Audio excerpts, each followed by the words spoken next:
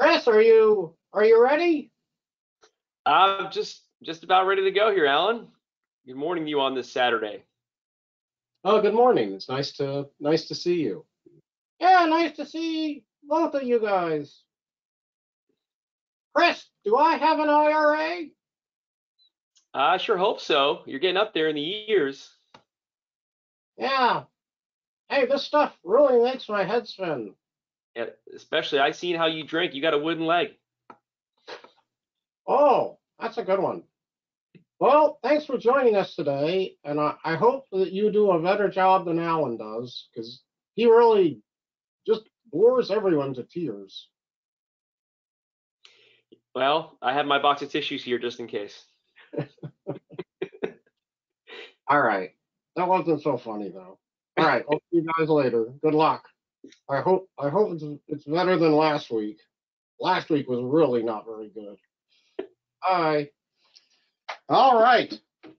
Here we are, 11 a.m. Saturday, September 10th.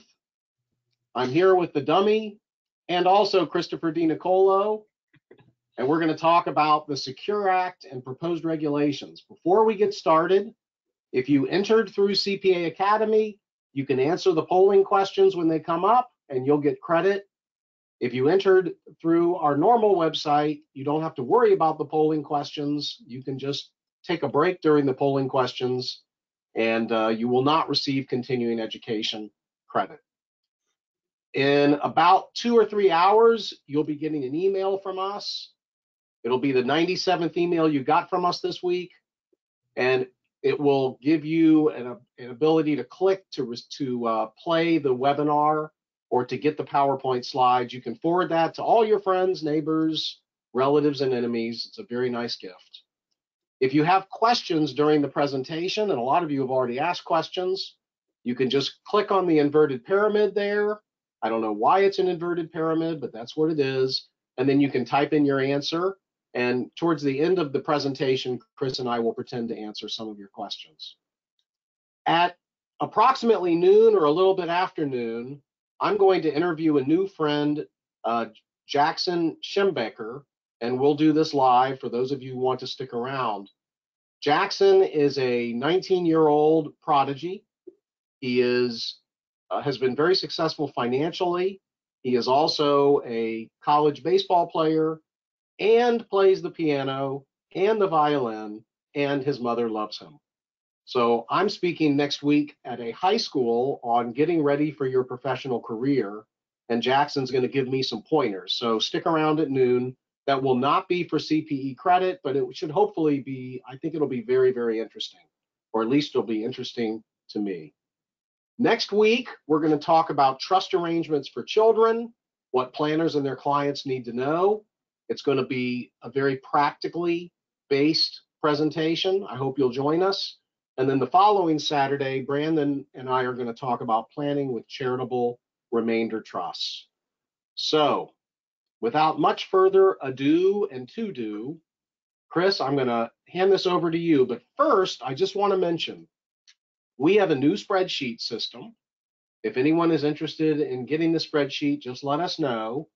And what we're doing now is when we get a client and they tell us what is in their IRA and what their age is, we just say, well, you know, if that IRA grows at 3% a year and you have to start taking your minimum distributions at age 72, then based on the present minimum distribution rules, here's how much you're going to receive each year until the IRA runs out. And by the way, it doesn't run out at age 100, it keeps going. So we're going to start putting these on the client charts so that they can get a sense of where they are from a retirement standpoint. And we're glad to share that spreadsheet with you. Just email us or let us know on the questions box. Please send me the spreadsheet. Chris, with 57 minutes remaining, take it away. Thanks very much, Alan. If we could just go back here to slide 17, kick us off, just kind of give us a little summary of what this groundbreaking Secure Act has done since 2019, December of 2019, when it was released, and of course the proposed regulations that we got in February of this year. And if you would ask me in the summer of 2019, whether there would be substantial changes to the IRA law, I would have laughed at you. But alas, here we are, where things are quite a bit different. And one of the biggest differences that was resulting from the Secure Act is now the required beginning date. That's the date at which you have to begin taking required minimum distributions, will now be age 72 rather than age 70 and a half. That's a pro-taxpayer change, because what that does is essentially allows another 18 months of deferral, potentially 2 years of deferral on when someone has to start taking these distributions from their IRA, which in most cases are going to be subject to ordinary income tax. However, the downside to the Secure Act is the life expectancy rule that we all have known to grow and to love over the years in stretching out IRA distributions after death has been substantially reduced in its efficacy. In fact, there's only 5 kinds of beneficiaries that are entitled to use this life expectancy rule, and they are listed here: the surviving spouse of an IRA owner or retirement plan participant, a minor child of the participant, not any minor child, just the participant's minor child, a disabled beneficiary or a chronically ill beneficiary, and lastly, a beneficiary who is no more than 10 years younger than the participant. So if you're outside of that class of 5, then you're stuck with the dreaded 10-year rule as the best case scenario. And we'll get into the 10-year rule and what it means and how it works in just a minute. When it came out, the Secure Act had this idea of, an accumulation trust, which is a trust that allows the trustee to accumulate distributions from an IRA or retirement plan for beneficiaries. That accumulation trust would not work for the stretch, even if it was for one of these 5 special eligible designated beneficiaries. The only exception was the disabled or chronically ill beneficiary could have an accumulation trust for their benefit. Fortunately, the proposed regulations have broadened this a little bit, and we'll get into that nuance here in just a minute, but that's one benefit that results from our 2022 proposed regulations. So Alan, this 10-year rule that came out when the Secure Act was released, we all thought, okay, well, I die, I leave my IRA benefits in an accumulation trust for my good friend Alan. He's not one of the 5 beneficiaries, and even so, it's an accumulation trust, so it doesn't matter. So Alan can just wait until December 31 of the 10th year following my death to pull out all the IRA benefits, and he can have that 10 years of deferral. However, if I'm past my required beginning date when I die, if I die at age 73, for example, then the proposed regulations say that Alan now has to take a distribution every year as if it was under the old pre-Secure Act regime. And then finally, in the 10th year, he has to take out all retirement plan benefits from the IRA. And that's a sweeping change and quite a big difference from what we expected under the Secure Act. The proposed regulations, of course, haven't been finalized, but this is a big component that a lot of commentators are looking at and saying this shouldn't be. So hopefully the final regulations won't have that inside track every year distribution if someone dies after their required beginning date. Finally, the big change here is that the Secure Act applies only for individuals who died on or after January 1, 2022. Now, if I die in 2019 and leave an accumulation trust for my good friend Alan, he can take benefits out over his life expectancy. However, if he is the oldest beneficiary of that trust and he dies after the Secure Act, then the Secure Act kicks in on his death. So if he dies in 2022, then the 10-year rule would apply after his death, and his designated beneficiaries or the beneficiaries of that trust would not be entitled to use his life expectancy. So, Chris, I think you accidentally said January 1, 2022. I think you meant people who die after January 1, 2020. That's right, Alan. Yes, that's correct. January 1, 2020 is the effective date of the Secure Act. So then, if a client dies after their required beginning date, which is now pretty much age 72, are we advising them? We're advising their beneficiaries to continue to take those minimum distributions until we get the new regulations. We're not going to take the risk that those proposed regulations are going to be changed, right? I think so. I mean, the proposed regulations do not necessarily constitute law, right? But if the amounts are small and if the beneficiary potentially has a need for funds, then it's best practice to comply with the proposed regs in that regard. Right, but wait till the very end of the year in case they get fixed before the. Is there any chance we're going to get these new regulations this year? You know, Brandon Ketchern and I are speaking at the Notre Dame Tax and Estate Planning Institute on this very topic on November 9. And when we set our title, we put in there possibly final regulations, hoping that they'll be released. Of course, that said, they'll be released on November 5th, right? Right before our talk. But, you know, who knows? Who knows? There was an open forum for commentary. And if you go on there, you can see everyone from respected IRA commentators such as Mike Jones out in Monterey, California, to Joe Smith behind a computer somewhere were sending in comments, and a lot of the comments were just tearing down this whole concept of the 10-year rule being incorrect as it's applied under the proposed regs. So yeah, we'll see what happens. The theme here is Congress gave you a beautiful tax deduction to fund these IRAs and these pension plans, and now they want you to pay tax and pull it out a little bit sooner than you would have. So. Right. We're still fortunate to get all the tax deductions when we put these in, get the deferral. Now, does this apply to Roth IRAs as well, as far as how fast even though they're not taxable, you got to pull it out fast and eventually invest them in taxable vehicles? Yeah, it does. It curtails the tax deferral, but as you said, the Roth distributions are not subject to the tax. And then just to make it clear because we have a lot of laymen on the talk, if your IRA pours out to a person, it has to come out within 10 years, unless the person is one of these 5 categories of people. If your IRA is payable to a trust, it may still come out over the lifetime of one of these people if the trust is properly drafted, or it may come out in 10 years if the trust is properly drafted, or 5 years if the trust is not properly drafted. So, one of the questions we often get from investment advisors is this a stretch trust? Will it allow a 10-year stretch? Because a lot of people draft these trusts and don't put the magic language in, and then they only get the 5-year stretch.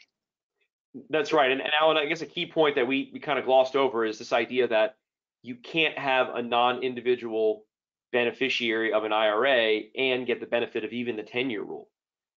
In that event, the law generally says all benefits have to come out within 5 years. And the way that 5-year rule has been interpreted is no matter what your age is when you die, if I leave my IRA to a corporation for some reason, then that corporation has to take out all benefits by December 31 of the 5th year after my death. Doesn't mean that they have to take distributions every year 1 through 4, but it's just that 5th year it pours out, and that's generally looked at as the worst case scenario with regard to IRA planning. Okay, so if you're not sure whether you have to take out every year for the first 10, you could take out nothing and then take out everything at the end of year 5 if the statute doesn't come out where you want it. That's one alternative. I also just wanted to make it clear here that you could make your IRA payable to a charity. So your IRA could be payable to your family foundation, and then you have to take it out within the 5 years, but your family foundation doesn't have to pay any tax on an IRA. So if your client or you are charitable at all, just make the IRA payable, say, to your spouse, alternate beneficiary, maybe 1/3 to charity, 1/3 to each of your children. And the part that goes to charity is never subject to income tax. Right? So that can be a good thing. The other thing I want to mention, just because it's so important, is that the new proposed regulations basically say that you can change things all around as long as you change them around in your trust by September 30 of the year following death. So we have a trust protector provision in our documents which say that if for any reason a trust established under this trust agreement would receive an IRA and that IRA would not qualify for a minimum distribution stretch, then the trust protector can amend the IRA so that it will qualify for a distribution stretch. So if you see nothing else and think of nothing else during this presentation, at least try to think about seeing and thinking about that. And now I want to go and get the first polling question done. And the first polling question, those of you who are with CPA Academy Would you like to be added to our Thursday report, which is free and comes out on Thursdays sometimes? A, yes. B, I'm already subscribed. Or C, I would rather have a spinal tap. So we just need your answer there, A, B, or C, before we can go on to the next part of this more than thrilling presentation. Brittany, how are we doing? All right. Polling question completed. So Chris, now I'm really going to get out of your way, as I promised. What page would you like to be on? This is perfect right here. So much of what we've talked about already is set forth on the next few slides here. But before I get into that, there's a question that's kind of important from a big picture standpoint. The question is, what happens if the assets are not distributed in 10 years? And that really the main question is, what happens if you don't make a distribution when it's required? It's a 50% excise tax if you do not make a required minimum distribution. That is draconian and very harsh. So, it's one of those things where err on the side of making the distribution and make sure you're aware of these deadlines, because this is a very big trap for the unwary, and clients can fall into it if they're not properly advised that they have to make a distribution. So that is one key thing to keep in mind as we talk about these required minimum distributions. So Alan, here on slide 19, we talked about the 10-year rule. And when the Secure Act came out, we thought, well, the 10-year rule means you can just wait until December 31 of the 10th year following the participant's death and then pull the assets out. But as I said, if someone dies after their required beginning date, which is generally age 72, there's two tracks. So back to my example, I leave the assets in a trust for Alan, an accumulation trust. He's the oldest beneficiary. He has to take distributions every year using his life expectancy under this annual distributions track. He also has to take all assets remaining in the IRA out of the IRA, and it can just go into the trust by December 31 of the 10th year following my death. So that's a big difference from what we've seen, what we thought to be the case when the actual statute was released. We'll see what happens with the final regulations, as we mentioned. On the next slide, we talk a little bit about what these certain types of trusts that can be disregarded. So, as a general matter, there's two types of favorable trusts that can receive IRA benefits. One is the accumulation trust that I mentioned, and that is just like it sounds. The trustee can accumulate distributions from the IRA, hold them in a trust. So if Alan is the beneficiary of an accumulation trust, his trustee can accumulate IRA distributions. It doesn't necessarily have to pay them out to him. It could, health, education, maintenance, and support, or for any other reason, but there's no requirement under the IRA law that the distributions go out to him. The other type of trust is a conduit trust, also a very well-named trust, because the way that a conduit trust works is any distributions from the IRA must flow through the trust as a conduit and come and be paid out to Alan in that example. Now, if we use a conduit trust for Alan, who happens to be no more than 10 years younger than me, then he can use his life expectancy because he's an eligible designated beneficiary. So that conduit trust arrangement has benefits, or as opposed to an accumulation trust. However, what that means is that distributions can be paid out to him automatically, right? So any creditor concerns you might have or asset concerns you might have would be essentially avoided, or you wouldn't be able to take advantage of the benefit of a trust structure in that regard. Now, with a conduit trust, remainder beneficiaries are disregarded. Okay, and what that means is that if Alan dies under a conduit trust arrangement, we can say that the benefits go to his estate or my estate or a corporation, for example.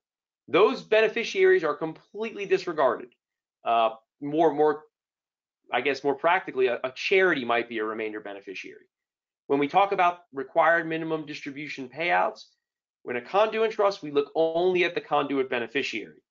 In an accumulation trust, we look at generally two types of beneficiaries that we'll talk about, but just put very plainly, it's beneficiaries that can receive IRA benefits during Alan's lifetime in our example, or after his death. And we'll get into that in a little more detail. But a conduit trust, you just look at the conduit beneficiary. The other type of change here is this power of appointment and trust protector action change. This was a big pro-taxpayer change in the proposed regulations. Under the prior law, it was thought that if someone had a power of appointment, and that's a fancy way of saying if someone has the power to control where assets go, any possible appointee, any possible person or entity that could receive assets on exercise of that power of appointment would be taken into account for required minimum distribution determination purposes. However, the new law says that unless the power of appointment is exercised or irrevocably released or modified, we do not look at the potential class of appointees. Instead, we look at the takers in default, and those are the people who would inherit if the power of appointment is not exercised. So in other words, we can have Alan in an accumulation trust have the power to appoint IRA assets to charity upon his death. And if he doesn't exercise that irrevocably or release it irrevocably, then we don't look at the charities for the purposes of determining whether the charity is a beneficiary of the trust. Alan, do you have anything to add? No, you're doing a great job. I know I recognize this stuff is complicated and very technical, so I'm trying to keep it simple. And if anyone has any questions, we'll try to get to it. You can always email Alan or I with any questions outside of the presentation. And then Alan mentioned earlier this idea of trust protector actions, similar trust modification techniques like reformations and decanting can be employed if they're completed before September 30 of the calendar year following the death of the IRA participant or owner. And that September 30 day is called either the designation date or determination date, but it's a magic deadline because that's the date when the IRS will look at the IRA arrangement or trust arrangement, and determine who the beneficiaries are for required minimum distribution payout purposes. Here's an example. I have my IRA, I leave it to an accumulation trust for Alan. The trust also says that the trustee can make distributions at any time for the benefit of one or more Section 501c3 charitable organizations.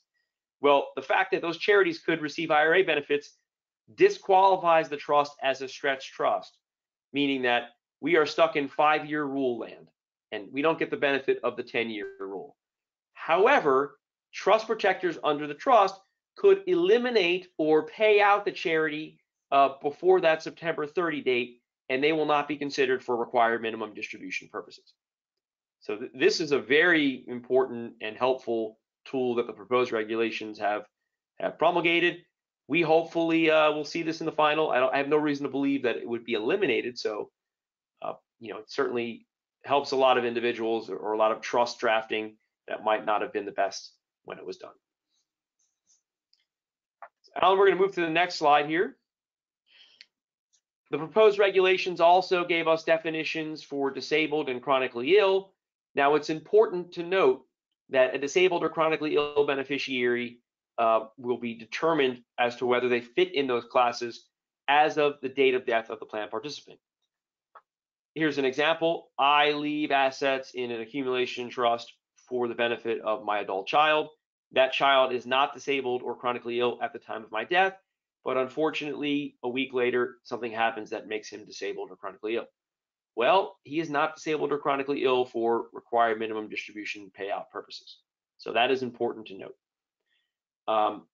The proposed regulations in the Secure Act didn't necessarily change a whole lot with respect to spousal rollovers. So if I leave my IRA to my wife, she can roll that IRA into her own IRA, or she can elect to treat all or some of it as a beneficiary, which is very helpful because then she has choices after my death as to whether she wants a deferral, i.e. she wants to roll it over into her own and defer distributions until she's age 72 and take at a more favorable distribution rate, Or if she is under the age of 59 and a half, she can have a portion of my IRA available to her as a beneficiary.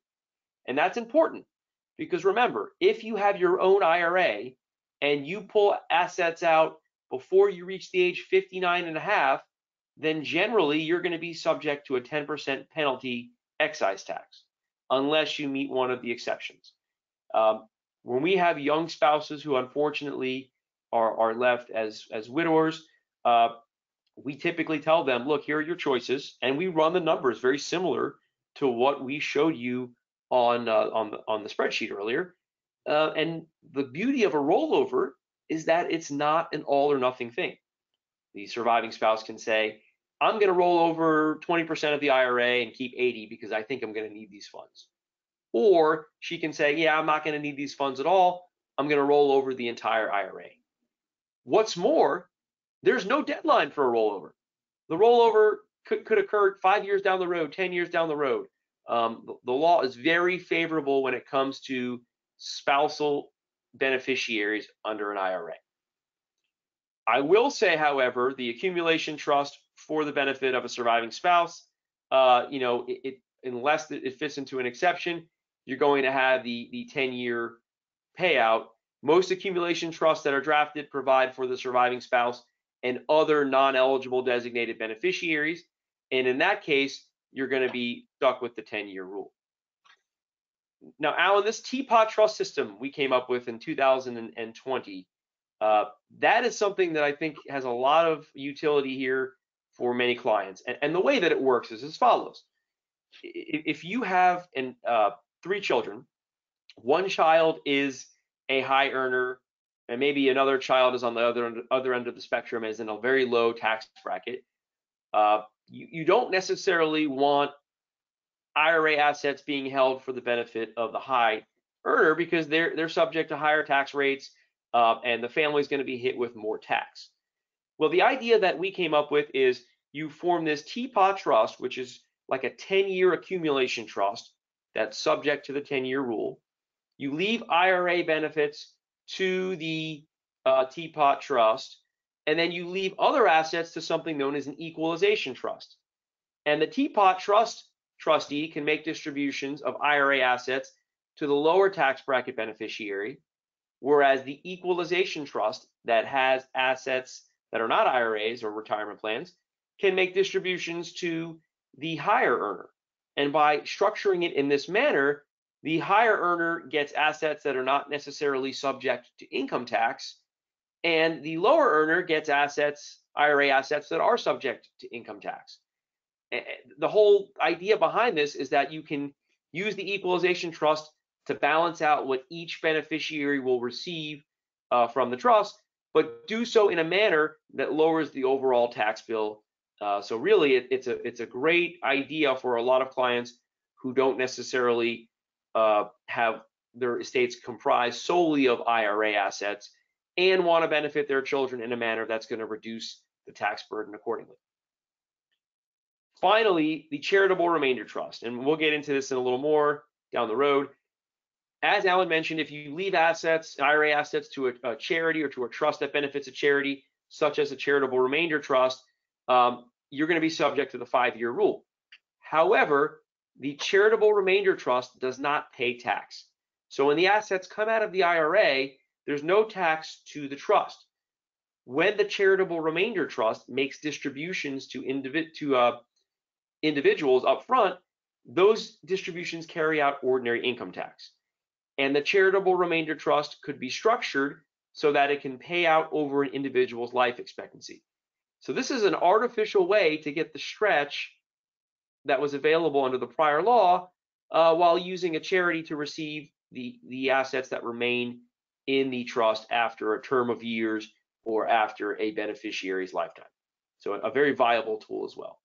So Chris, let me break in here. I think this is really, really good. I want to mention when a spouse dies, please don't rush into the broker's office and change all the IRAs to rollover IRAs or make any other decisions like that before you've spoken to your tax advisors.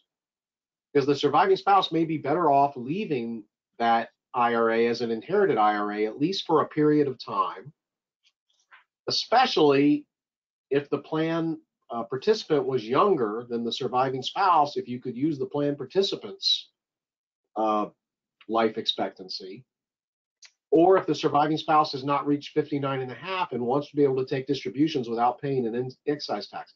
So it's kind of painful when the client comes to us and says, well, my spouse died and I've already squared away retitling all the accounts, so you can't unring the bell and it's too late to disclaim anything joint. So call us first. We're kind of like the Maytag repairman in that area. So I think that's just important to note.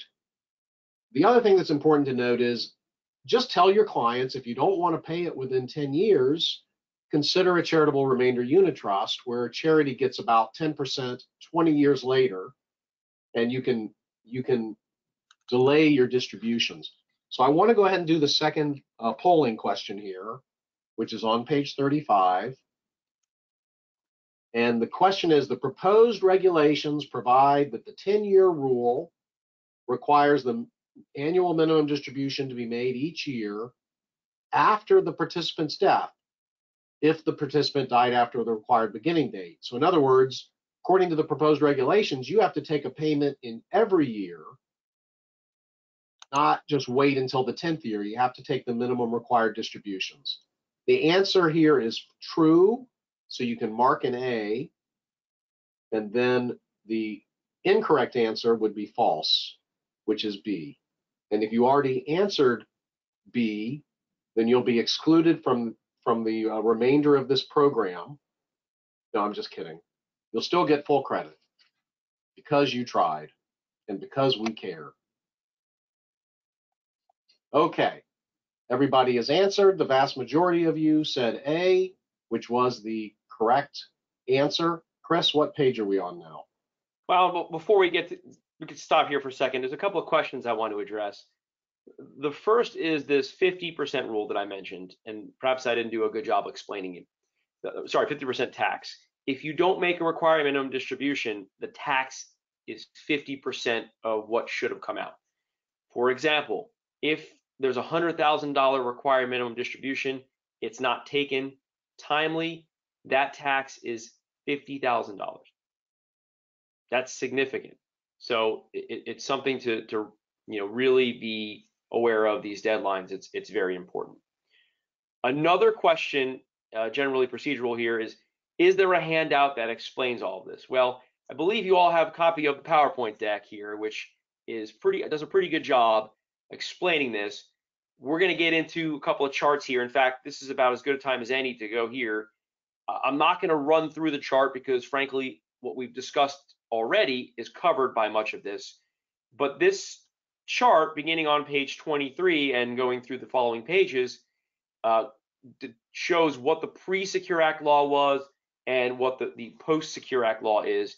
And it covers things such as the required beginning date, the stretch, and now our new 10-year rule that's available, eligible designated beneficiaries, new concepts here, and of course, as we keep going, the 10-year rule that we talked about, there was a question about this, so I'll go over it one more time. So if somebody dies after the age of 72 and leaves assets IRA assets in a manner that would be subject to the 10-year rule, what that means is that the beneficiary has to take distributions every year in years 1 through 9. So take a distribution by December 31 of years 1 through 9 in each year, based upon the IRA tables as issued by the IRS, similar to what applied in the pre-Secure Act law. Additionally, by December 31 of the 10th year after the owner's death, all of the assets have to come out. It's the part between years 1 through 9 that we were completely sideswiped when the proposed regs came out. So that's why we call it the new and unimproved 10-year rule. Hopefully, this unimproved 10-year rule will not be in the final regulations. So we talked earlier about accumulation trusts. These proposed regulations actually define the term accumulation trust and actually do a great job of just revamping the entire system for determining who the beneficiaries are for required minimum distribution purposes. Now, in order for a trust to be something known as a see-through trust, and just to think of it this way, a see-through trust, think of it as a circle. In that circle are conduit trusts and accumulation trusts. So conduit trust is one type of see-through trust, and accumulation trust is another type of see-through trust. A conduit trust and an accumulation trust both are see-through trusts. To meet the requirements for a see-through trust, you have to meet these four criteria here. The trust has to be irrevocable. It has to be valid under state law. All beneficiaries have to be identifiable, which means that you have to identify who is eligible to receive a portion of the IRA assets. And that can be a class of individuals. So it's not necessarily listing the beneficiaries by names. And then an often overlooked requirement is this thing where you have to give the plan administrator a copy of the trust or information regarding the trust. It's better just to give them a copy by Halloween of the calendar year following the participant's death. So our chronology is participant dies by September 30 of the next year. That's the day on which the beneficiaries are determined for required minimum distribution purposes. And then a month later, on October 31, a copy of the trust or certain information has to be given to the plan administrator. So get in the habit of understanding those distributions or those deadlines as we work on administering IRAs. So we already talked about conduit trust and an accumulation trust. Alan, do we want to get into the next polling question, or is that premature? Let me see. We already got this one. Okay. Sorry about that. All right. So we talked about conduit trusts and accumulation trusts. Beneficiaries of trusts that are disregarded. And this is important. I talked earlier about this magic September 30 designation date that occurs. Well, if a beneficiary receives all their benefits from a trust prior to that September 30 day, they are not taken into account for required minimum distribution purposes. Also, if they die before that September 30 day, they are not considered to be taken into account for required minimum distribution purposes. If you have a power of appointment, again, a fancy way of saying somebody can determine who else gets property. Back to our example, I leave a trust for Alan, an accumulation trust. He has a power of appointment. He, before September 30 of the year after my death, appoints those assets to his daughter, Nicole. Well, he does that. She is taken into account as a beneficiary. Other possible appointees are not taken into account. So if he could have appointed it to Nicole or one or more charities that he decides, the charities are not taken into account for required minimum distribution purposes.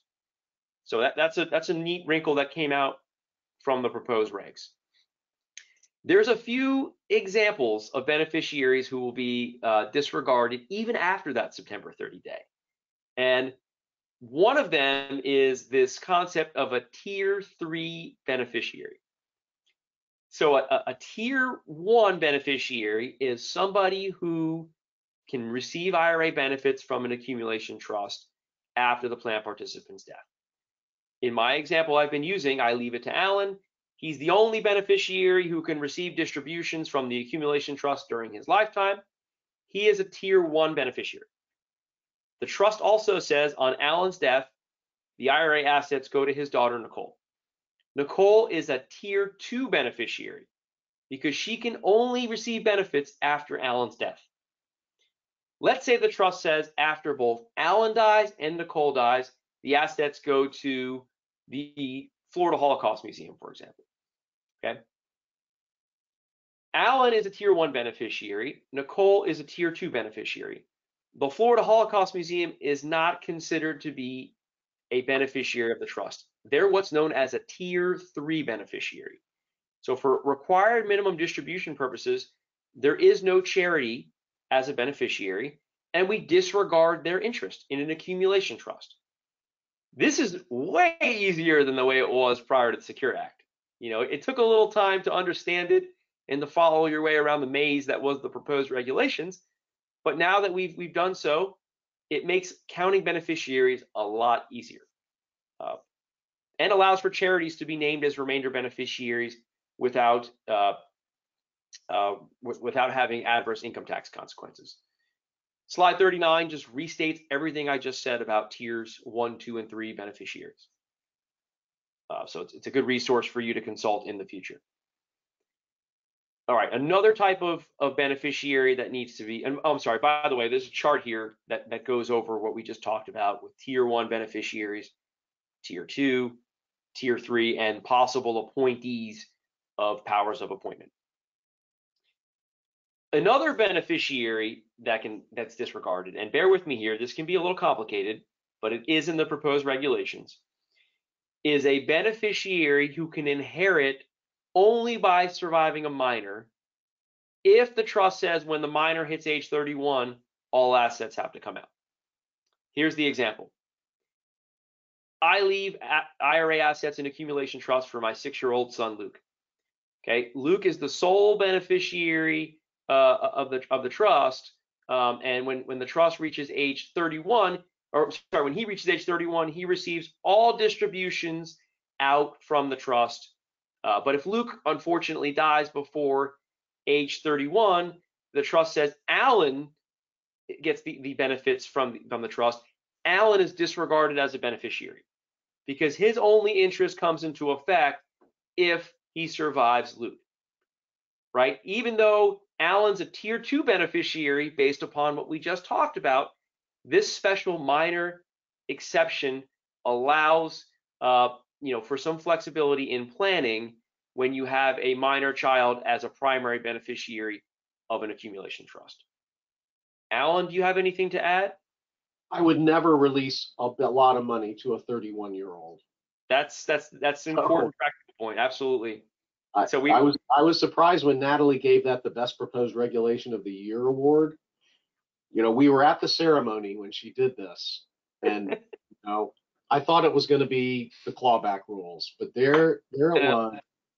She gave this regulation the award, and I don't know many 31-year-olds that I would give any assets to, let alone 61-year-olds or 91-year-olds, which we'll be discussing next week. Yeah, absolutely. So it's there, just so you know it's there. And then, of course, we've talked earlier, remainder beneficiaries of a conduit trust.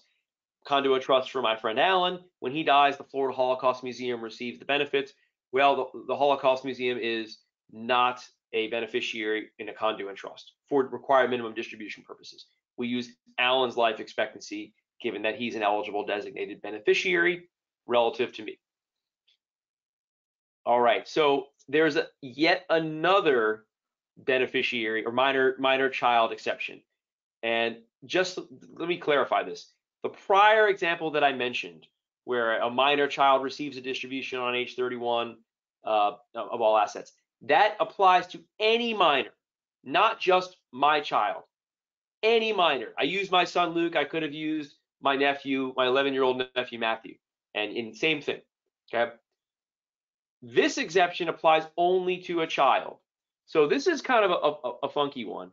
If I leave my IRA to an accumulation trust for Alan, who's an eligible designated beneficiary, and my 6-year-old son, Luke, well, then the trust is considered to be comprised of eligible designated beneficiaries until age 31. So when my son hits 21, it's no longer that, and the 10-year rule kicks in. Again, this can be useful if you have a minor child of the trust, of an accumulation trust, to take advantage of a 10-year stretch if you have other eligible designated beneficiaries as beneficiaries of the trust as well. So in other words, if I'm going to leave it to my brother, but I want it to stretch longer, I could put in my brother and my grandniece. And even though my grandniece doesn't really receive anything, she's listed as a discretionary beneficiary. That's going to allow that trust to stretch longer. That's right. That's right. Now, it certainly don't let the tax tail wag the dog here is one of the big pointers. If you don't want your grandniece to be a beneficiary, then obviously, the client should be made aware of that. This might provide some tax benefits, but, think of it this way: an undesired beneficiary, if assets go to that beneficiary, it's 100% tax. So, keep that in mind. Okay, so here's our next polling. Here's our second to last polling question. In the future, would you like to hear about charitable solutions for wealthy clients, creditor protection, basic estate planning checklist, or what I did during my summer vacation? So there's no correct answer here. We're just interested in what your answer is. A, charitable solutions, B, creditor protection, C, basic estate planning, and D, what I did during my summer vacation. I'm in Florida. I sweated during my summer vacation. Same here. Still sweating here. Yeah. Even the alligators had to jump in the water. It was so hot. Okay, where do we go next, Chris? We have 15 minutes. You go to the next page here. Yep. Yep. So proposed regs also gave us a little more clarity on definitions. A minor child. Previously there was a thought that maybe you can stretch the word minor to mean up until age 26 if there is a specified course of education involved. Well, the proposed regs make it nice and easy. 21 years old is the definition of minor. That's why we kept saying with reference, age 31. That's why we said 31 and not 28 for the 10-year rule. Disabled. So here's the definition for disabled. The Social Security definition is used in part here. I saw a question that said, someone said, God help us if they use the Social Security definition of disabled. Unfortunately, that's the case. But the definition is different depending on whether the person is under 18 or over 18. And you see that here. Chronically ill is determined with reference to Internal Revenue Code section 7702 Cap B. And you'll see that here. In fact, I think on the next slide down, we go into a little more nitty gritty of what chronically ill means. I'm not going to dive into these nuances, but I do want to let you all know that this is here and where to look for it if this situation should come up in your practice. And it has to be chronically ill on the date of death, not became chronically ill after.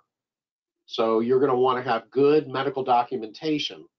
If you think someone's chronically ill or disabled, you want to get them to a doctor to get opinion letters right after the client dies, if it's not already established, because proximity and time can be very important. Absolutely. Before we move forward on powers of appointment, I do want to address a question.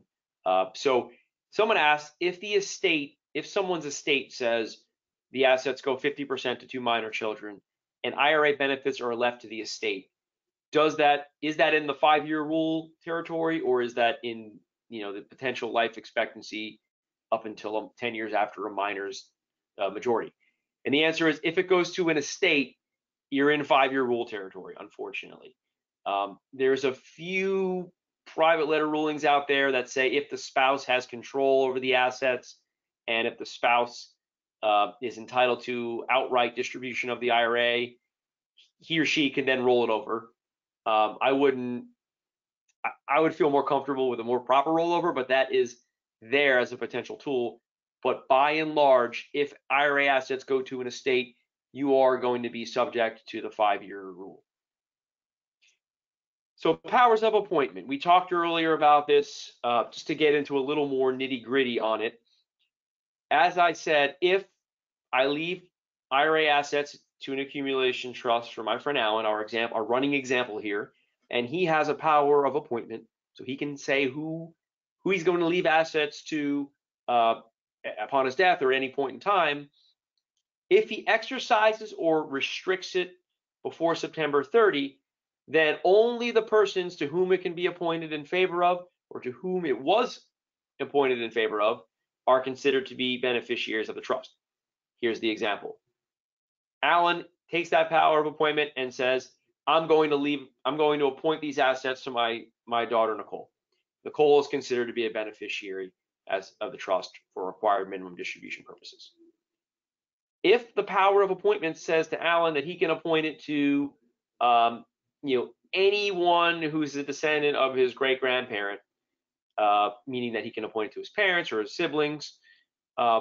He could restrict that. If he restricts the power of appointment to say, no, it's only restricted to his descendants, then only Alan's descendants count for required minimum distribution purposes.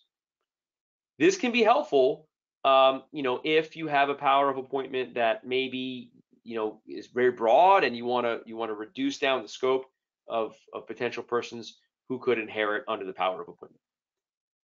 If Alan exercises that power of appointment after that magic September 30 day, then only the people who are added, so only the people to whom he appoints assets in favor of, and the takers in default. So if we say Alan can appoint the assets in favor of any charity or any of his descendants, he appoints it for Nicole. Nicole is a beneficiary, and whoever would inherit Alan's assets or the IRA assets after Alan's death also are taken into account. That's if this is done after that magic September 30 day. But if Alan does not do anything with the power of appointment before that September 30 day and doesn't exercise it, until he exercises it, it's just the takers in default, meaning that it's just who would inherit upon his death if he did not exercise the power of appointment. It's a little confusing, and we've attempted to cut through it. We have an example from the proposed regs, but this chart here on slide 49 goes over what the potential outcomes would be with reference to a power of appointment. Another aspect of modifying trusts after death is, of course, we'll talk here in a second about, trust reformations decanting. If that's done before September 30, the IRS will say, all right, well, whatever you do as of September 30, that's what the beneficiaries are for determination of required minimum distributions. Under prior law, you couldn't do much after death without having beneficiaries taken into account. So this change by the proposed regs has greatly broadened the scope of post-mortem planning that can occur. So as Alan said, don't rush into the broker's office to start making changes. Take a look at the big picture and see what can be done after death, if anything is necessary to get a more favorable required minimum distribution payout. Alan, any comments or anything to add? No, let's go ahead and do the next polling question. I thought you did a great job on that. Thank you. By the way, on the way to the polling question, I really like these slides. These were the first slides we made under the Secure Act. So they show you kind of from best to worst on a pyramid. So anyway, and then Chris, during the polling question, if you want to look at the questions we've gotten, because we only have about 8 minutes here. Okay. Under the Secure Act, beginning for people who die on or after January 1st, 2020, the required, people today living, the required beginning date when you have to start taking money out of your IRA is now A, age 10, nope. B, age 60, nope. C, age 70 and a half, that's what it was, it's not anymore. And D, the correct answer, age 72. So those of you who are CPAs and are awake, go ahead and put in D for 72. That's D as in dog. If you have a dog, I hope they just bark back. Okay, so the majority of the people put in D, age 72. Their dogs barked back. And Chris, what do you want to do for the next 7 minutes? Well, Alan, we could go over that chart briefly. I'm looking at the questions here, and I think we've covered a lot of them organically. Let's see here. And so if a decedent, here's one question. If an IRA participant died in 2020 and was already required to take RMDs and did not take an RMD in 2020 before death, were the individual beneficiaries required to take the RMD in 2020? And the answer is yes. Yes. Now, the year of death is for the participant or IRA owner, and it's the year after that commences the distribution schedules that we're talking about. One thing that I've come across in practice. I had a client who had a pretty substantial IRA, and despite our recommendations, he left it to an estate, which then paid it to charity. So there really wasn't much of a bad income tax hit. I mean, there was, you get a corresponding tax deduction for what goes to the charity.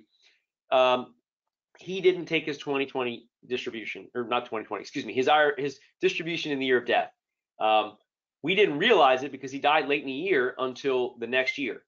But because his estate is able to elect a fiscal year, we essentially were allowed to extend the tax year and take the RMD within that extended tax year to avoid that 50% excise tax. The distribution amount wasn't enormous, but it was certainly a nice little technique to use if you have that situation. So we talk about the pyramid chart here. The top is the best. We always want to be towards the top of the pyramid. And the outright to a surviving spouse is generally the most favorable. That is, as we talked about, because of the rollovers, because of the more favorable distribution schedule that applies uniquely to spouses and not for other eligible designated beneficiaries. I apologize, it's gotten kind of ominous and dark here, but there's a big storm rolling in here down in West Central Florida, so forgive us for the lighting issue. The second level is the life expectancy rule. This is benefits for those eligible designated beneficiaries: the surviving spouse, the chronically ill or disabled beneficiary, the minor child of the IRA owner, or an individual no more than 10 years younger than the participant. And this applies if it goes outright, in a conduit trust, or an accumulation trust that's exclusively for one of those classes. Now, I just made a slip up. I said minor child, which certainly get that treatment. However, we put the minor child down a rung here because when the minor child hits age 21, you have to start taking distributions out over the 10-year rule. And if I died after age 72, then not only does that mean all benefits have to come out to the trust or come out of the IRA when the minor hits age 31, but also years 1 through 9, there's that annual recurring distribution that needs to occur. So that's why the minors, we don't think that they're up to snuff to be on level 2. The minors will be here on level 3. Level 4 is our 10-year rule that applies for IRA distributions that are left to a conduit trust, for a non-eligible designated beneficiary, outright to a non-eligible designated beneficiary, or to even an accumulation trust that is not exclusively for eligible designated beneficiaries. And we talked about that 10-year rule and what it entails, but that's level 4. And then the dreaded 5-year rule here on level 5. I will make note of a little exception to the 5-year rule, and that is something that was formerly known as the at least as rapidly rule. Here's how it works. I die after age 72. I'm taking distributions according to my life expectancy under the required minimum distribution tables. I die, I leave the benefits to an older beneficiary, for example. Well, that beneficiary can choose my life expectancy because it's more favorable. The way it used to work is distributions must have had to come out at least as rapidly as they were under the participant's lifetime. So if I leave assets to a corporation or to a charity, for example, IRA assets that is, you can use my life expectancy rather than the 5-year rule, if I was after my required beginning date. So that's a little wrinkle that applies in certain situations. And just moving through here, more charts to show you all. I'm not going to spend time in our remaining 2 minutes together to go over all these. And just to let you know that they're here. The Teapot Trust that I mentioned earlier, there's some numerical examples, which I know can be very helpful in illustrating this. And then finally, we have some information at the end about leaving assets to charity, IRA assets, that is, the stretch CRUT. There are slides about this. There's also slides that cover how to structure charitable devices. Generally, it's best to leave the IRA directly to charity, although you could leave it to a trust that pays to charity. But if you do so, maybe not make it a pecuniary devise. Instead, do it so it's a fractional, so the charity gets a percentage, or just skip that altogether and just leave it directly to charity if possible. Alan, I think we have about a minute and change left. Anything further you want me to cover? I just think, back to the basics. Let's just make sure that we know who the beneficiary designation is payable to. Because a lot of times we meet with the client and we say, well, you need to make the beneficiary designation your spouse, alternate your revocable trust. That way, if your spouse disclaims it or dies before you, then it goes into separate accumulation trust for the children. And the client goes, right, I'll do that right away. And then they even send you an email that says, I did that. And then they die, and it turns out they didn't do that. Somehow they got it wrong. Or for some reason, clients did it right, and then they switch brokers. And the new broker doesn't ask how it should be done. So then suddenly it's payable directly to these children who have not reached age 31 and maturity-wise will never reach age 31. So that type of problem happens way too often. Chris, maybe in 1 minute, you can also explain that sometimes the brokerage houses won't do what you ask them to do. Your client dies and it's supposed to go into a trust and divide 3 different ways. And you say to the brokerage house, okay, we need this to happen. And the brokerage house says, no, we don't do it that way. So then you have to switch brokerage houses, transfer everything to the new broker. And once you find the broker willing to do it. Yeah, I can't the importance of the beneficiary designation and working with the brokers. Get them involved when you do the beneficiary designations. Let them know what the client wants to do. Let them know that you're able to help. A lot of times, Alan, what we'll do is we have a form that we use for beneficiary designation. And just a couple weeks ago, we came up with this really nice estate plan for a gentleman with a pretty substantial IRA. We used Morgan Stanley's form, and on it we said, for the beneficiary, see Exhibit A. And the Exhibit A was reviewed and approved by the broker and the client, of course, signed by the client, and that allowed for coordination. So hopefully, whenever the client passes away, we're able to seamlessly assure that the IRA is payable as he intended without a lot of red tape or a lot of surprises that we didn't account for when we came up with the estate plan. All right, Chris, well, thank you very much. That was a great presentation. I'm looking forward to seeing the Notre Dame 2-hour presentation. I hope a lot of our attendees sign up for the Notre Dame Institute. We'll be sending you information about it. And thanks again, Chris. Have a great afternoon with your children. Thank you, guys. Have a great day. All right, super.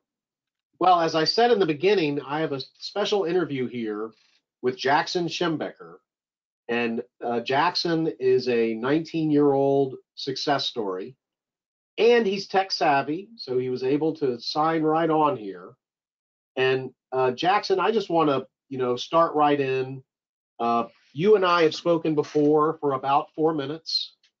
Yeah. I met your mother for the first time on the phone Thursday, and we got to talking about high schools and high school success. And I'm giving a talk next Tuesday at Kiran Patel High School on getting ready for your career. And tell us a little bit about yourself and how you got here. Yeah, so it's been an interesting journey. It's been a 5-year process now. I started everything just about when I was 14. And some of the initial stages happened earlier, but really the bulk of it came when I was 14. I was a freshman in high school, and it was really interesting. I was in a class where all ages were in that class. So it was a orchestra class, a bunch of nerds playing instruments, right? And I was a freshman, and one of the seniors in there was talking about cryptocurrency. It was one of those classic stories where week 1 of high school, I got involved. I wanted to reach out to people, and this kid's talking about a subset of what is finance, basically. And he was talking about a coin that he really liked, and he did very well up front, money-wise, right? Just quantifying it. And I thought it was really interesting. And I decided to listen to him and kind of dive in. And so I spent 100+ hours over that first and second semester. It was 2017 to put a timeline to it, which if you know anything about cryptocurrency, the Q4 of 2017 was the first real big public boom. That was the first time Bitcoin hit just under 20,000. It started to go mainstream in the press, and a lot of attention was around it. So the timing was really good. But what made it fruitful for me is that I stuck with it, right? I didn't just quit after the 2017 when the markets crashed in 18.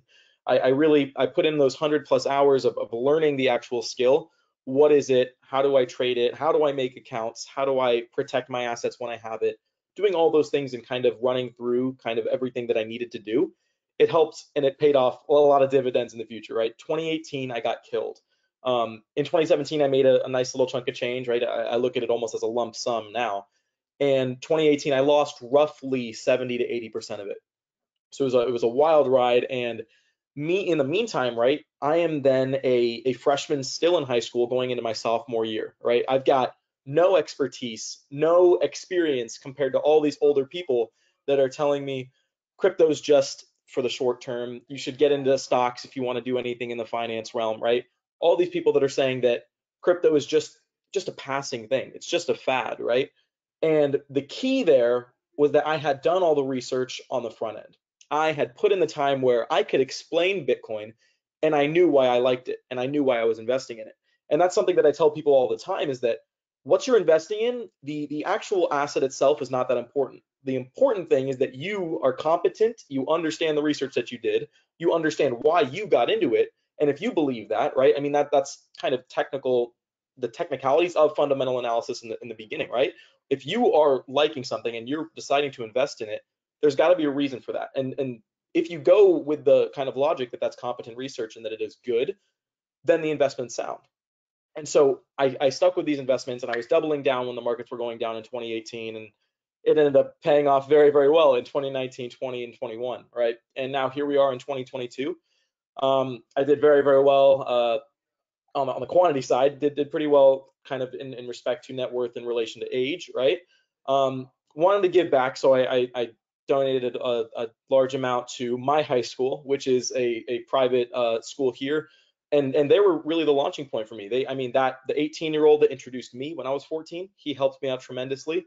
And then from there, when a lot of this went public and we had some of the people that were going to get it out into the press, right?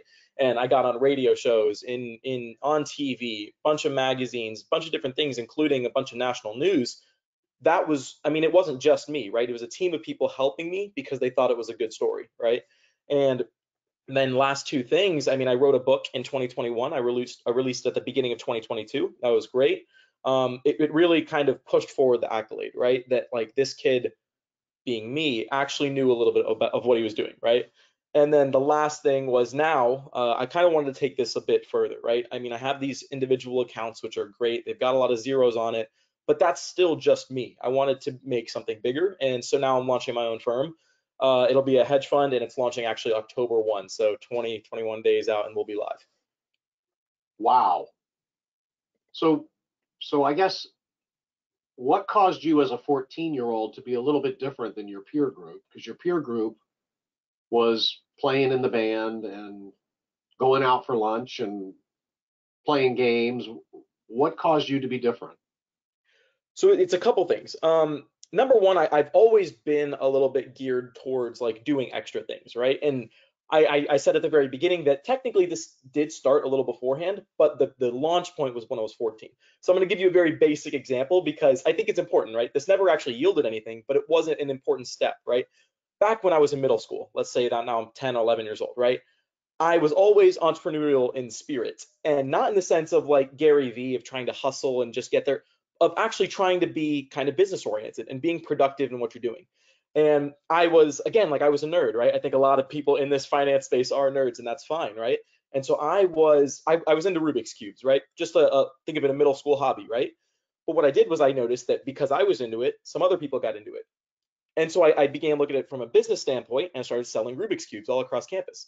And it's the basic sale that kind of got me into that, right? And again, these are very, very small numbers, right? But I was wholesaling them from China at $3 a piece and selling them on campus for $20 a piece. And I mean, that margin's great. Obviously, that's not really a scalable big business, right? But that was kind of the foundation, right? And so that got into then, all right, I passed that trend and then I got into sneakers and then I passed that trend and then I got into crypto, right? So it was always a little bit in me in that I liked business. I liked the art of selling. I liked the art of giving value, right? Because I'm a firm believer that it's not just what you sell, it's that it only sells if you have value, right? So if you create a trend and then people buy into that trend, you're creating value, right? Similarly, if you sell a house, there's intrinsic value in that. Someone has to live there, right? So that was kind of one, always being a little bit on the side of wanting to be productive in that sense. But I will push back a little bit and say that even though like I'm still a kid, I'm just 19, right? And I do think that balance is a little bit important. And I do preach specialization all the time.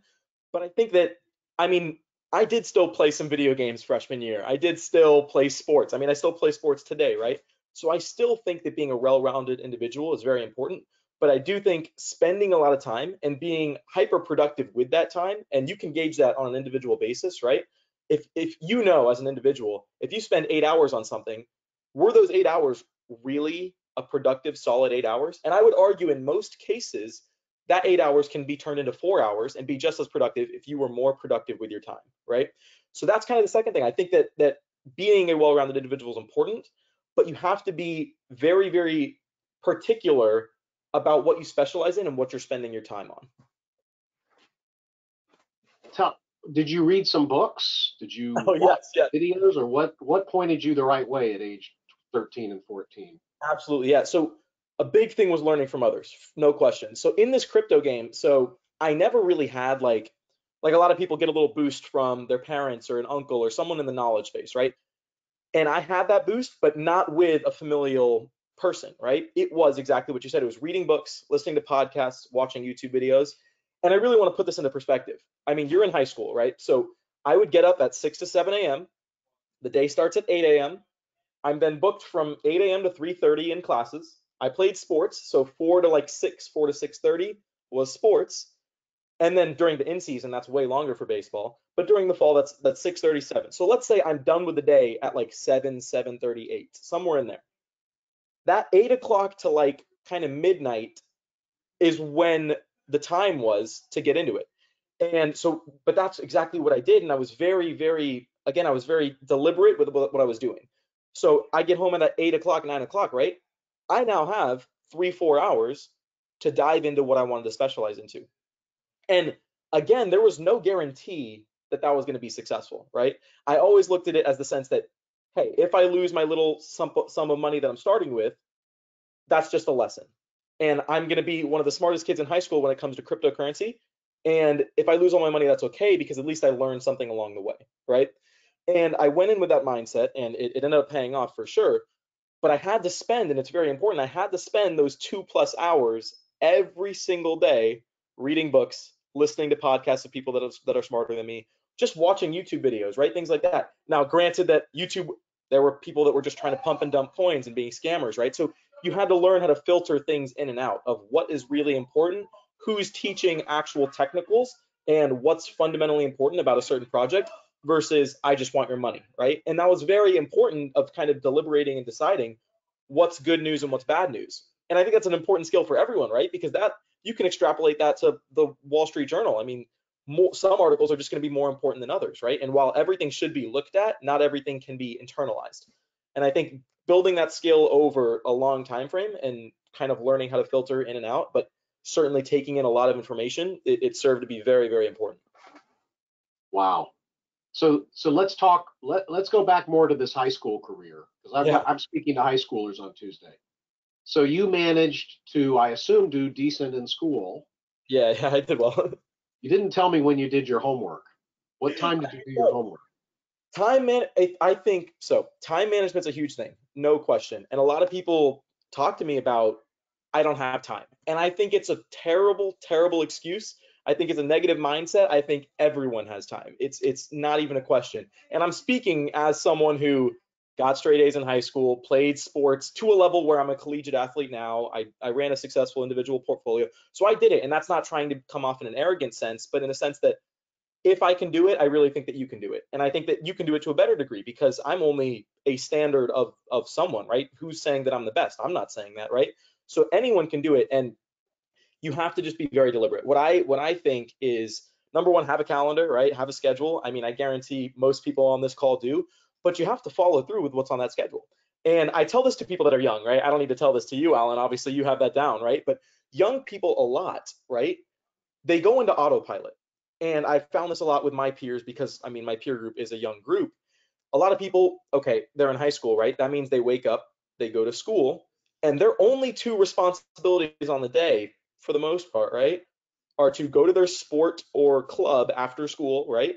And then to just do the bare minimum, right, for the next day. So if they have a test the next day, they can study. And again, that's not even mandatory. You don't have to study, right? I mean, I would suggest that it's probably a good idea, but you don't have to.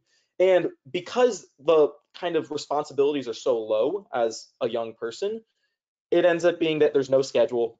If you want to sleep in on a weekend and do absolutely nothing, you can, right? No one's going to stop you. I mean, some parents will, but it's up to you. It's individual responsibility. So I think that garnering individual responsibility over time at a rapid pace becomes very, very important. And what I mean by that is have a schedule, put things on it, and then execute what's on it. It's very simple, right? When we set up this call for the tech demo yesterday, myself and your assistant were both there and both on time, right? I think a lot of young people nowadays aren't there, aren't on time, or don't set it up. And those are three things that you have to follow through, and they're very, very basic. But when you're talking to a young audience, you kind of have to preach it in a concrete manner so that they understand. Because people don't necessarily learn just intrinsically, right? You have to kind of be taught by someone, some way or another. Right. And then you're also a piano player and did I see a violinist? Yes, yeah. So I played music all through my life. I started piano when I was 5. I started violin in middle school, probably 8 or 9. And yeah, I played it all the way through. So I have about 15, let's see, how many years? 14 years of piano experience. And then violin, I played all the way through university. I was in the orchestra last year on campus. Super. Now tell me about the selection of the University of Tampa. Yeah, so it was certainly an interesting How did that process. come about? So I was always bred to go Ivy League, right? I was always like, my mom would always tell me, do your best, right? And she's a very high achieving person herself. And it wasn't even like pressure, right? She was never one of those Indian parents that like told you have to get straight A's. It was just that was kind of expected. And it's not that anything bad would happen if you didn't. It's just that that's what happened, right? Like, why would you get a B if you have the potential to get an A, right? Very simple. And again, nothing bad happens. That's the thing. I think it's very, again, individual responsibility, because having a 3.8 GPA versus a 4.0, and you get into weighted distributions, let's say a 4.2 or a 4.4, right? There's technically not a big difference, provided that you're not going to those ultra selective colleges, right? But it was just always that kind of high performance is expected. So I performed well, that's great, right? And so I was always bred to kind of go into, my top pick was Columbia, right? At first, actually, interestingly enough, I always wanted to go to NYU. I thought the Stern School of Business there was fantastic, always wanted to go there. And what happened was the selection process through this whole high school career, I'm playing baseball at a competitive level. And so I wanted to play in college, hands down. I really, really wanted to play. And so I went to this academic showcase for baseball, and I spoke with the NYU coach, and he gave me an offer. And that was an amazing, amazing day, right? I mean, this was my dream college forever, and I just got an offer to play baseball there, which means you don't really have to do the ultra selective game of college admissions. You just get to backdoor in as a athlete, right? Which was amazing. And regardless, I mean, you know, the NYU acceptance rate, I think it's 4% right now. It's brutal, right? And that's what it is today. And so I finally got that, and it was an achievement. It was a significant achievement in the sense that I could go in New York City to the school I wanted to go. And right when I got that offer, I immediately thought, what's better than NYU? Columbia. And so I wanted to get into Columbia, and then I expanded to all Ivies. I X'd out some of them, but I wanted to go either Columbia, Yale, Princeton for sure. Obviously, they have a phenomenal business program. So I was always going to go Northeast. And what happened was, senior year, the crypto stuff started to take off. Like I said, bunch of national recognition, bunch of things happening very quickly at a, I would say, large scale in Tampa. And what happened was, all of it's happening, it's all in Tampa. And the second I get on that plane and go to New York and live there and start a college kind of experience there, a lot of the Tampa connections not necessarily die, but certainly get put on the back burner. And I had to really think about it. And then, well, I didn't really want to go to Florida State. I mean, and nothing wrong with Florida State. It's a great state school. I have plenty of friends there, of course. And I applied to UF. I mean, I didn't really want to go to UF. But what happened was baseball came along, right? And so I looked at University of Tampa, and I went to a showcase previously, and the coach finally gave me an offer. And this was my senior year of fall. And he gave me that offer for baseball. And it came down to the kind of basic decision: do I want to go to the Northeast, and I can play baseball at a high level there? It's an amazing school, and let most of the business connections really just sit, or do I want to stay in Tampa, still play baseball, still go to a good school. Granted, University of Tampa is not on the same level as those Ivy Leagues. I completely understand that, right? But the business gets to flourish. That's the thing. I mean, numerous networking events, all the local firms. I know, I would say for my age, I have a lot of great contacts in my phone that would not be there if I wasn't local. And that rapid expansion has really paid off. And that was the basic decision. It was the fact that baseball's constant. I can play baseball at either location. Either school's going to get me a degree, right? It's not the biggest difference. Of course, an Ivy League degree is going to be better, but where can I continue to do what I'm doing now at a high level? That's the thing, because I can still be on my laptop, trade currencies, do whatever I want anywhere across the country, right? But it's the fact that networking and meeting people and being able to take advantage and give to those business connections, it's just going to happen at a better level here in Tampa. And that's what the decision came down to. Yeah, sounds like a good one. And, I think I'd rather be in the top 5% at University of Tampa than average at Yale. Yeah, that's another good point. Absolutely. I did kind of look at it, right? And I mean, yes, high IQ, great, somewhat smart. That's awesome. But when you get put into that very, very competitive landscape, it's difficult. I mean, it's difficult for anyone. It's not just easy straight A's without barely doing anything, right?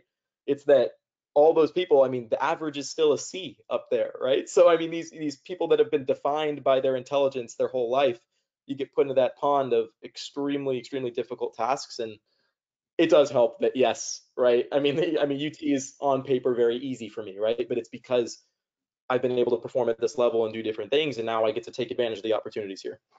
So a lot of us on the call are parents or grandparents, and you're obviously very observant, goal-oriented, and had a lot of friends in high school during a tough time during the COVID years. When you go to raise your children, based on what you saw going on with your peer group and going on with you, what were the big differences on how you raise a child or how you have a family or how the Indian community in Tampa is different than the American community in Tampa? Yeah, no, I think it's huge. And again, I can't say that I'm an expert on this. I don't have kids, right? But my mom did a phenomenal job to the point where I have two brothers and they're also extremely successful, right? They're very good at everything that they do. I think one big thing is expectation, right? And it's not that there should be punishments, right? There's like, my mom never really punished me, right? Like there's no, if you don't do this, this happens, right? Consequences are more of like, why did you do this wrong? How can we fix that next time, right? I mean, you spill the milk on the table, right? You shouldn't like hit the kid, in my opinion. You should just say, don't spill the milk next time. And as long as it doesn't become a repetitive thing, that's the problem solved. That's it. Oh, hold on. Gotta hit this light.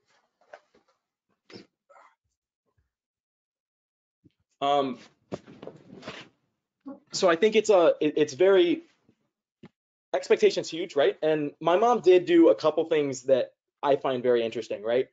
Okay, let's say we're going skiing, right? This is a hypothetical scenario, right? But let's say we're going skiing. When we were very young, what she would have us do is she'd have us write about the skiing experience, right?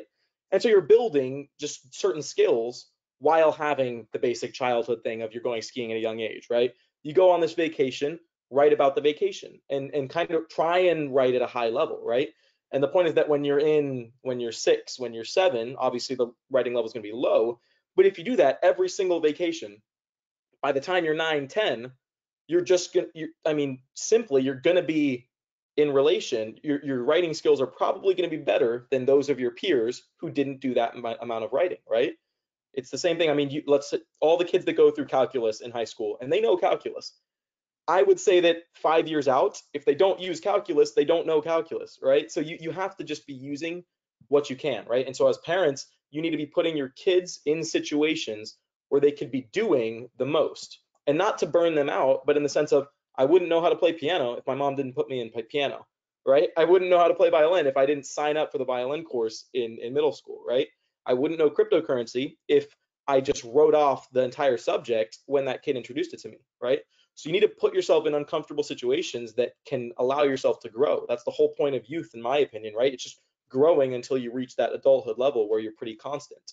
And so I think that that's a very easy thing to do. I really do. I don't think it's very difficult, right?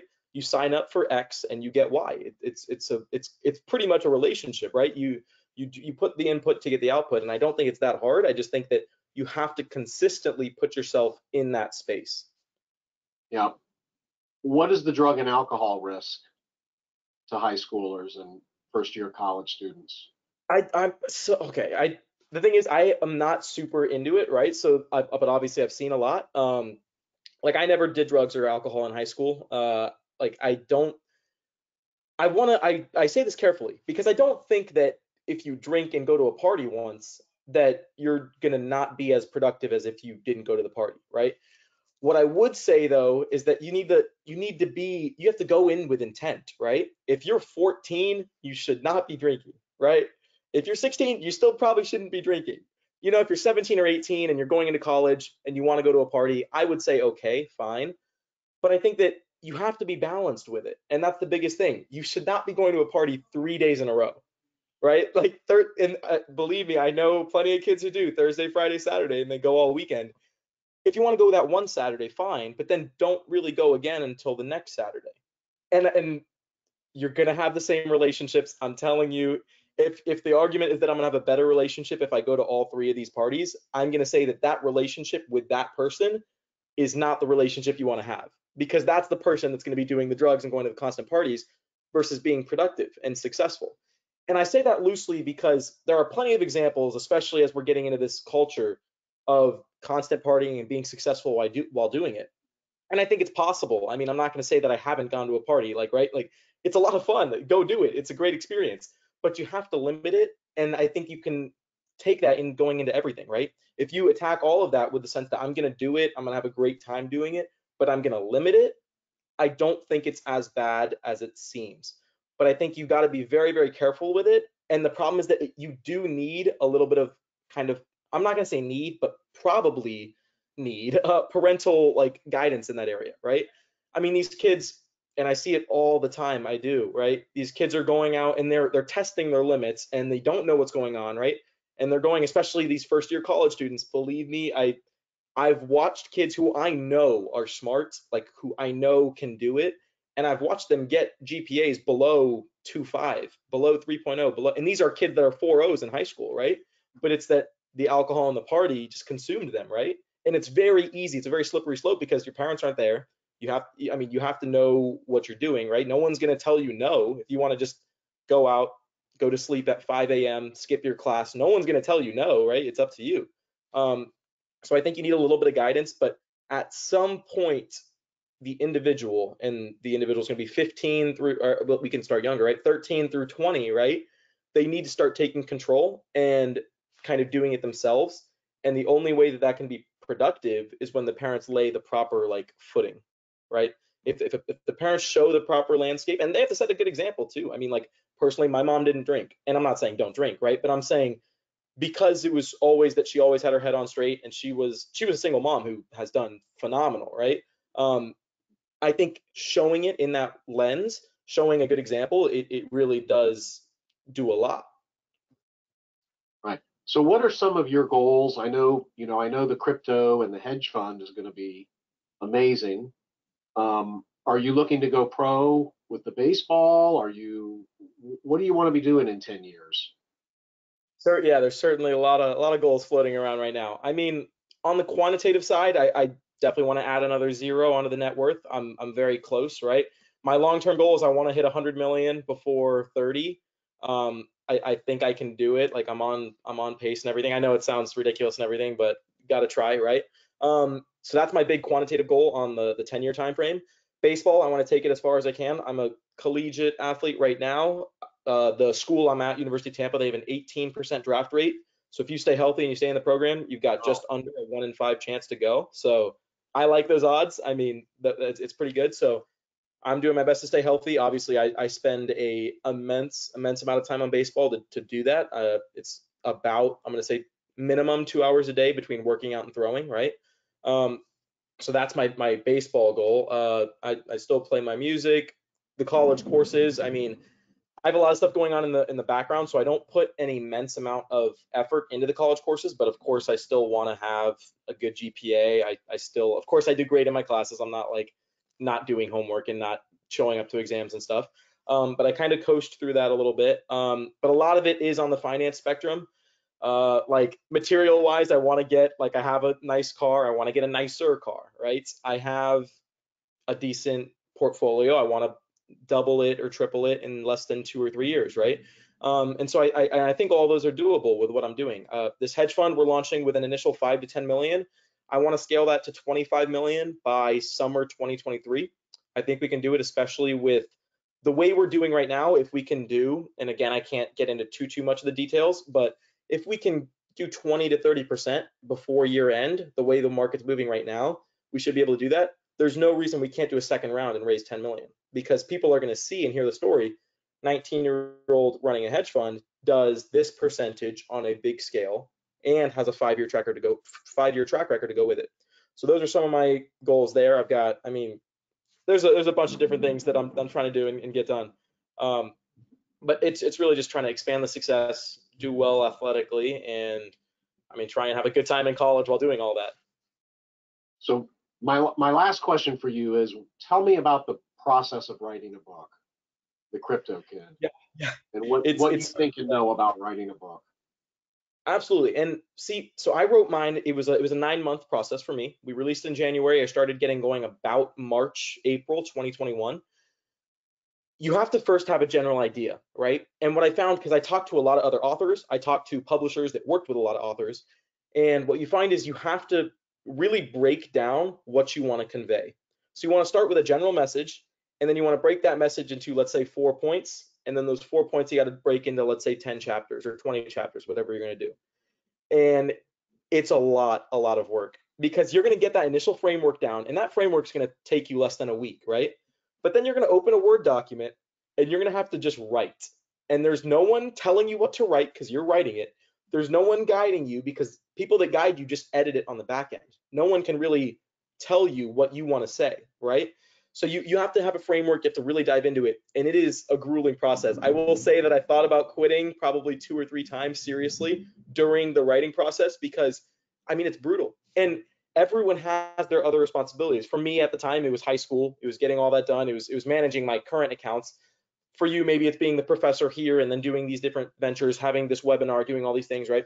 For all the people, the attendants listening, maybe it's the 9-to-5 job. Maybe it's not a 9-to-5 job. Maybe it's a business. And then you have to take care of your kids. There's just all these responsibilities that add up. And then at the end of the day, you have to sit down and stare at a blank Word document. And there's no one telling you that you have to do it, right? If you're at work, maybe your boss is telling you to get it in. If you're at school, maybe your teacher's saying you have a deadline on this. So no one's telling you that you have to do it. And you just have to write and let it flow. And you want to try and write to a high degree such that you're getting an important message across. And so it becomes very, very difficult. But I would say number one is having a message, right? And that message needs to be very strong. And then you want to divide that message up into multiple points of how can you do what you want to do, right? And kind of attack it like a research paper, right? Kind of. I say that lightly because it's just a world of a difference. Because writing a 10-page paper, I mean, we've all had those nights where we write 10 pages in a day, right? And it's like you're just absolutely fried at the end of it, but you get it done. And then you say, all right, instead of 10 pages, let me do 100 pages, or let me do just 50 pages, let me do 500 pages. And it's a lot of pages, right? I mean, a lot of people on here have done dissertations and have their PhD and stuff, right?